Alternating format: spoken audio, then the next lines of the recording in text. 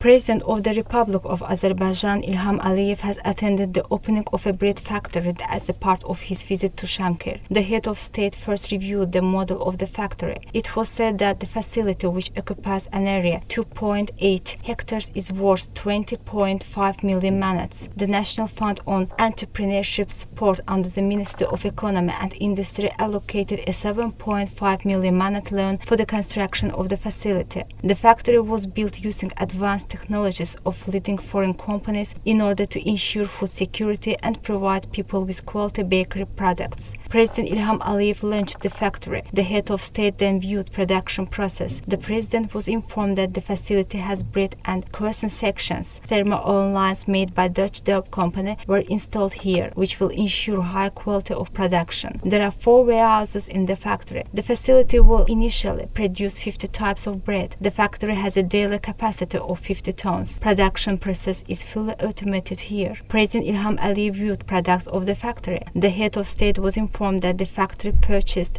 8 vehicles to deliver its products to consumers. The factory will have 50 stores. The facility created nearly 100 jobs. President Ilham Aliyev gave relevant instructions and recommendations.